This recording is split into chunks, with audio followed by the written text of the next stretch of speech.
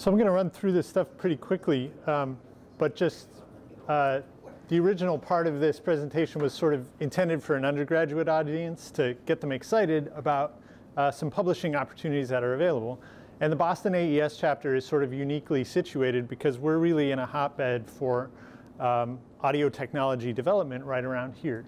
So this is something we'd like to encourage as a chapter, of getting more people publishing through AES, but also through other channels, and doing everything we can to encourage that scholarship and connect people to scholarship opportunities. So when you think about just the people who are in this room, there are a lot of great people to bounce your ideas off of, test your methodology with, just around at the bar. That's not something that somebody who's maybe in Cleveland, Ohio has the same access to.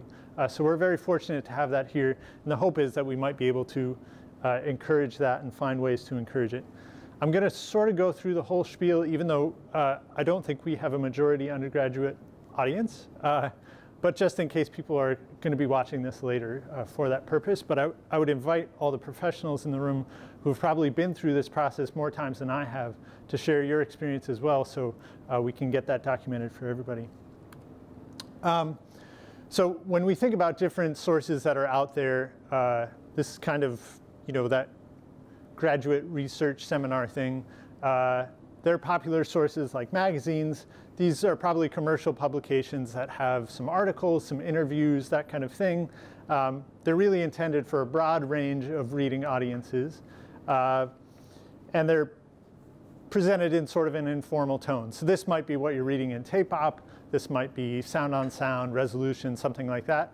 I would maybe put the audience at people like Owen and I, who are more on the music production side of things, but we can read this and maybe get the idea of a technical topic, but there could also be an interview with a producer, an engineer, a musician in that same publication. Then there are scholarly sources, which we might think of as academic journals. And this is really expert level research, where it's probably going to be engineers talking to each other and presenting things. And this is really going to be based in the scientific method originally, and making sure that any resources that you're citing are very credible and they're properly cited.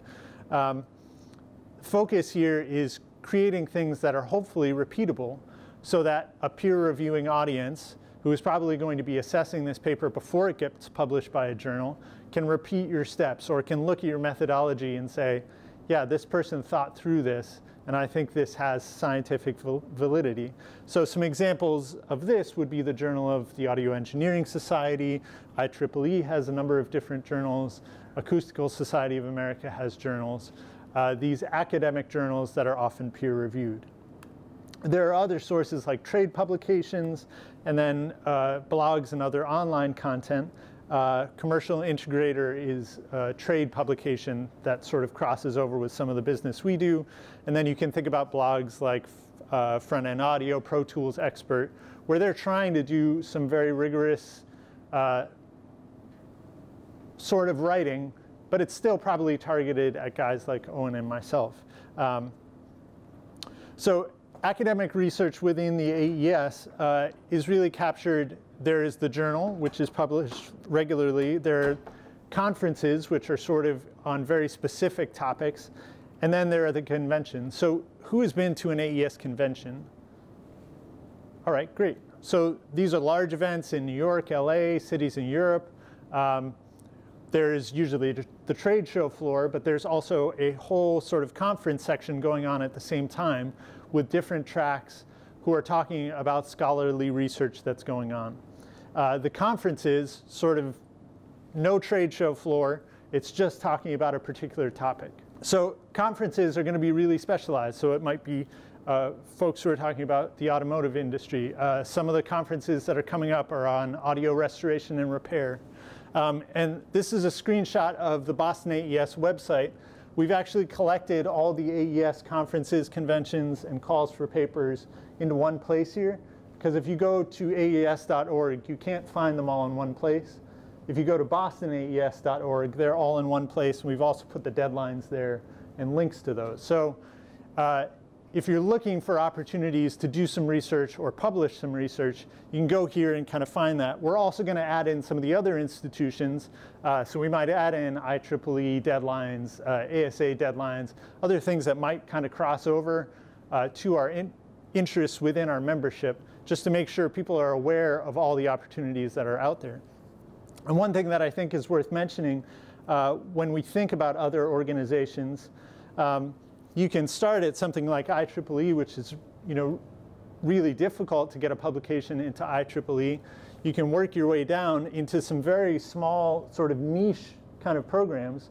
But if you're trying to maybe get your first publication, something like the Society for the Art of Record Production is a small organization that's trying to get its legs. That's a great place to maybe get your first peer-reviewed paper, something like that. There are also great mentors who are available in these things they're members of SARP who are regularly published in ASA and AES. So you can sort of pick their brains because they'll be peer reviewing your paper at this level, and that can help you sort of rise up through the process. So when we're talking about AES papers, you often see in the call for papers 3 different categories. So category 1, you are submitting a complete manuscript for peer review. So that means the paper is ready to go. You send it off first thing. They send it out for peer review if it's accepted. Category 2 is you submit an abstract or a precis. So an abstract would be maybe 300 words. A precis would be 500 to 750 words describing your methodology, sort of your proposal for the project. That gets peer reviewed, but your paper doesn't get peer reviewed. It's just that section. And then there's category 3, which is where I spend my time, which is engineering briefs, which no one gives a hoot about. They actually do give a hoot about it. It goes through an approval process, but your actual paper is never peer reviewed. So that wouldn't necessarily fit into that highest category of scholarly research. But it's still a great way to start writing papers in this template, start presenting your research ideas, and getting some feedback on it early. So let's look at a few different types. This would be a category 1 paper that was presented by 2 academics. It was all peer reviewed. You can sort of get a sense of the format. There is a short abstract. We'll talk quickly about what goes into an abstract, an introduction. We're missing a page where they do sort of a review of relevant literature, some analysis. They arrive at some conclusions. But this entire thing was peer reviewed and presented at a convention. This is a category 3 engineering brief. So there is even a disclaimer that says this was selected on the basis of a submitted synopsis. The author is solely responsible for its presentation. None of this is peer reviewed. Still the same format where there's a short abstract, introduction, methodology, some analysis, and maybe a brief conclusion. So the formatting is all the same, but it doesn't go through that whole peer review process. This is kind of a legendary paper in our field. This is Massenburg's parametric equalization paper. You can see that even in 1972, the basic framework is kind of the same. An abstract, he sort of walks through things. There are some diagrams. There might be formulas. But he's trying to present enough information that he can describe the process he's going through. This is sort of another take on that format, where this is published in the Journal of the AES, but it's sort of trying to bridge that gap between the sort of popular audience, which I'll keep referring to as Owen and myself, but with the rigors of a peer-reviewed paper. So this is one of Alex Case's papers, which was conducted and peer-reviewed, but then its method of presentation was sort of in more of an article format that somebody who's comfortable reading tape op could then be comfortable reading this article in the journal and getting some information out of it. So thinking again about an undergraduate audience, getting started with their own research, finding topics. Lots of these conferences will actually have suggested topics where they say, this is what we want to focus on. So that may come out in not enough time to actually come up with research for that particular conference, but it can cite things that the organizers of that conference have said, we need more scholarly research in these fields. So they'll have a dozen to 15 different topics that people are thirsty for information on. Expanding existing research, like taking the work that Brewster has already done and taking his suggestions and saying, I actually want to grab onto that thread or this vein of something that he started and take it a step further. The other thing is, I find that every paper I read and maybe every presentation we have here, I come away with more questions than answers. And I think that's actually the sign of really great research, is it's continuing the process of asking more questions. If somebody comes to the end of a research process and says, I have all the answers, then they did something wrong. So assessing what questions you have after reading a paper could give you the next topic to dig in on. There are personal curiosity things of just, is this resistor company full of snot? There's looking at myths of, is this IEC cable actually quieter? I would love to read a paper about that. Testing different components like these resistors, like IEC cables, and then thinking about innovative new ideas. So Massenburg's parametric EQ paper was an innovative new idea. You might have a new idea that you want to test and then present the results of, perhaps for someone to pick up on and continually expand. Developing an abstract is something that you'll probably rework at the end of your process, but let's just say you have an idea and you want to pitch it to Brewster or to Monty or to Owen just to get their feedback on it. They basically want to hear an abstract. So what's in an abstract? It's probably about 100 to 300 words and a concise description of what the topic is, why this topic is valuable to study, and how that research is going to be conducted. So just quickly, kind of your elevator pitch of what this research is going to be about. They might say, you know, this is really great. I want to read that paper. And at that point, it might be time to start digging into the AES e-library, which is free for every AES member, to go in there and say, what other research has already happened with this? So checking not only there, but also looking for other relevant publications. And that might be a good time to actually ask around within this group, because there may be people who are regularly reading the IEEE journal or regularly reading the ASA journal and say, actually, there's this person who's done a bunch of related research. You should go read all their stuff. And I would say that it's not simple enough as just putting your search term into the AES e-library and you will instantly get every piece of relevant literature back that you just throw into your bibliography and you're done.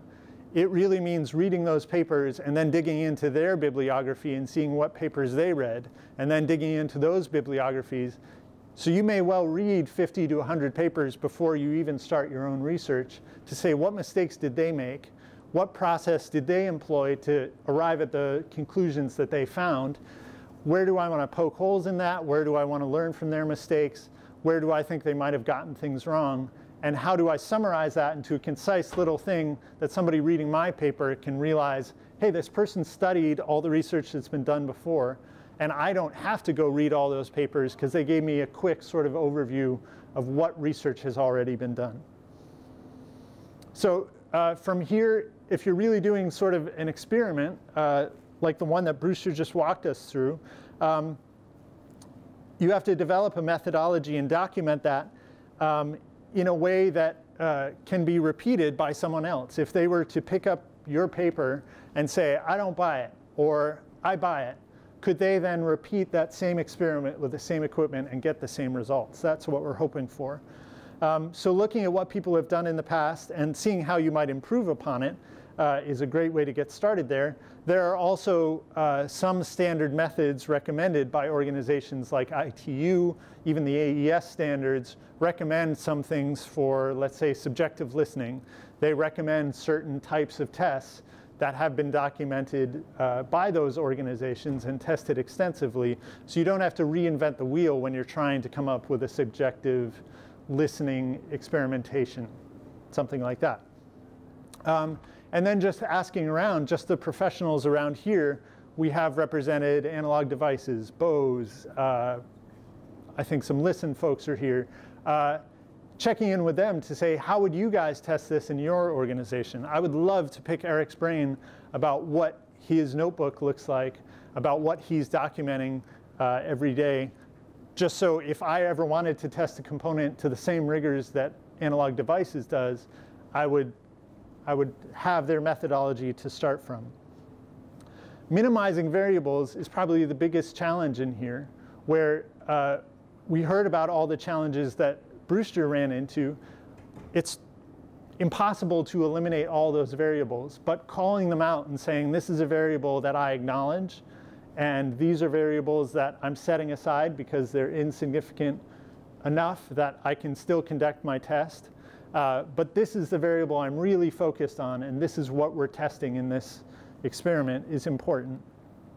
And conducting your test multiple times and documenting each time and carefully checking your results and even modeling your results in something like SPICE or something like that to sort of identify an opportunity where you might have gone horribly wrong or something like that. Even having a colleague come replicate those results or replicate their results on their rig to make sure you aren't way off in your own methodology.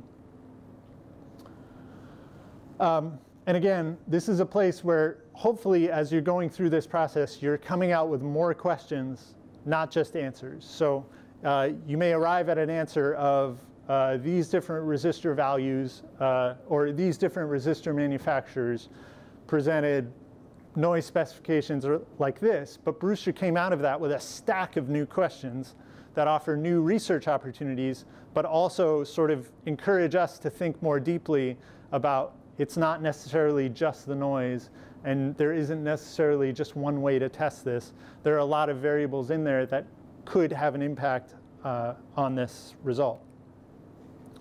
So documenting your work, for me, I haven't worked in a laboratory environment extensively. That's not part of what I do. There are probably a lot of you who can share your rigorous laboratory methodologies and help us all. But in sort of the most basic framework, we can think about keeping a lab notebook, which would be the factual details of your methodology, of the experiments, of the ideas, making sure all those facts are documented along the way, and including all the instructions so that somebody could pick up your notebook, walk over, and recreate that same test. Keeping logbooks of all the measurements made and the results from those things. So you're probably documenting things like FFT size and if you'd turned off auto ranging on while you were doing that particular test on the AP, something like that. But also making sure that you're documenting date and time and other variables that might matter, like temperature, voltage in the case of the batteries, something like that. Making sure that all of that is kept somewhere in a very structured method. So if you need to go back and say, I'm seeing very strange results from this, oh, maybe that had to do with the batteries draining or the temperature being different or something like that. And then sort of on the non-factual side, maintaining some sort of a journal where you can sort of get your own opinions down. So it's not coloring the factual data, but you're just saying, you know what, I think this resistor manufacturer is actually onto something, or I think they might be full of crap, something like that. Just making sure you're documenting that somewhere else, and even documenting, hey, I never ever want to test resistors ever again, because you might forget that, and then you have to go back and find that out. So you've gone through your experimenting process. It comes time to actually put this together. If you submit for a conference or something like that, they'll actually provide you with a template. That would be a Word doc. That's going to look like some of those papers that we saw previously. The format is probably going to fall into something roughly like this. So that abstract that we talked about, introducing your topic, a review of the relevant literature, sort of a description of your methodology, talking about the materials you used, then getting into the analysis, the experimentation, the discussion around what you did, coming to some conclusions. Those conclusions may well be there are more questions we have to answer, and then making sure you are citing all these references. So everything you referenced in the lit review, everything that helped you develop that methodology is really important. So if we look again at one of these, you'll notice this formatting is not necessarily what you would submit a paper in in a regular college class. But this is traditionally what the AES uses as a template, with sort of the 2 columns and the abstract. For AES papers, you actually get extra credit if there are formulas and graphs and stuff like that. So that kind of stuff is the academic rigor that's expected for something like that. Now, how can Boston AES help you get involved with some of this publishing activity? It's networking opportunities like tonight, where you can meet someone who maybe has expertise in a field that you don't have as much expertise in, or they could be a peer in your field who could be peer reviewing your paper, and you have an opportunity to bounce some ideas off them, have a rigorous dialogue about different ways of testing things, what needs to be tested, what needs to be written about, and even finding partners to help you with the research. Learning about opportunities that may exist in the research community where there's this whole sort of blue ocean of resistor testing that you might not have known about before getting here tonight. You learned about that here with Boston AES. Finding research resources. So who has $45,000 in their pocket right now? I don't, but I know there are multiple people in this room who can help me get a hold of an AP if I need it. And that's really valuable, because most of us don't get great funding for the research we're doing. The academic institution I work at doesn't have an AP, but the academic institution that I used to work at does. So I call in a favor or two, and I can go make a couple measurements if I have to. Having resources like this is really unique to the Boston area. Having Dan Foley, who's probably one of the best resources you're going to get for how the heck to use this thing, being able to see him at most AES meetings is such a great resource available to us. I think fondly of the day that I hear about a student who pairs with a mentor over at Sonos and ends up getting to use their anechoic chambers for some student project, something like that. I don't know if that's ever going to happen, but that's what I imagine Boston AES could do for this community. So making those connections with mentors so that students who are interested in what sorts of research is being done at Bose, is being done at Sonos, is being done at Analog Devices, can really connect with those people directly.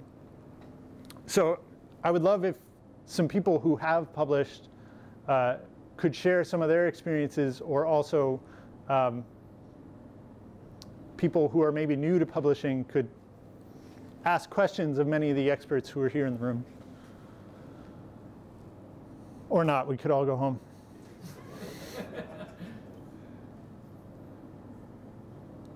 So BostonAES.org does have a list of all the upcoming AES conferences and conventions that have made calls for papers. I did bring a poster if you're interested in what poster sessions look like. It's basically you write a paper, and then you show up to the convention, you put up a poster, and you talk about it. That's about it. Thank you so much. Thank you.